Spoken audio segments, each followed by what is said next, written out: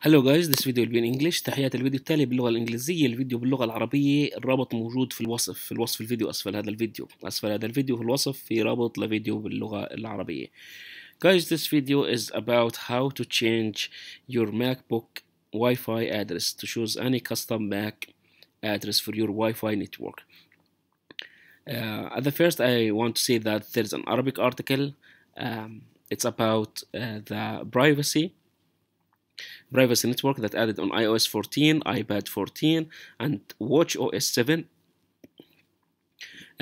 This article I will translate it into English, and I will put the link below this video in the description. So make sure that to check the link below this video in the description to know how Apple made more privacy for your identity while connected to Wi-Fi on iOS 14, iPad OS 14, and Apple Watch OS 7. This video I'm gonna show you how to use it on Mac OS. So as you see, I'm connecting to my Wi-Fi here, and this is my router. If I go to statistics, this is my router page, and below here all the devices connected to my router Wi-Fi. This is my laptop, the Mac laptop I'm using right now. This is the MAC address of the laptop. It ends with 18, so remember this number 18 because we're gonna change this MAC address together and use custom MAC address. So to do this, go to terminal.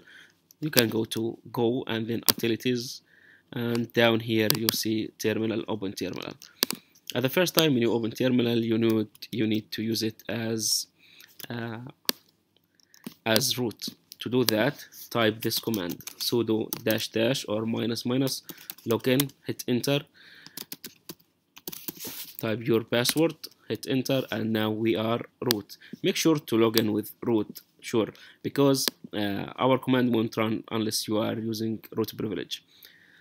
Let's check the adapters by typing this command: ifconfig, hit enter.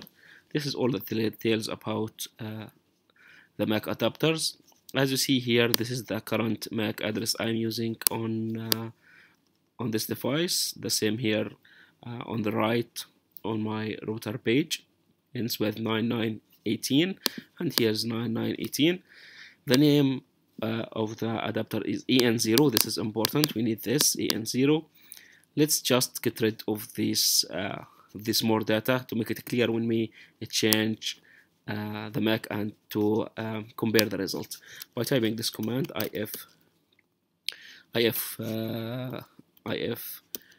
ifconfig. Okay, and let's grab ether, hit enter. This is the first one, which is Wi-Fi MAC address. So we're gonna change this one to use another custom MAC address. To change it, this is so simple. Just type ifconfig back again, then en0, which is the name of this one, the name of the name of your Wi-Fi adapter. en0 space ether space, and paste your custom MAC address. I'm just gonna change the last 2 digits. Instead of 18, I'm gonna type only 22, and after that hit enter. Let's go back to ifconfig, grab ether, and as you see here, this is the old MAC address and this is the new MAC address. The old one is 18, the new one is 22. And if you note that my Wi-Fi got disconnected, as you see here on the top right corner, and now it's reconnected again. For some reasons, you may not successfully connect back again automatically to your router or to your access point. You need to connect it manually just by hitting your Wi-Fi name back again. So let's connect back again to the Wi-Fi. Okay, just seconds. Wi-Fi adapter is not ready yet. Okay, now it's ready. Let's connect to the same Wi-Fi.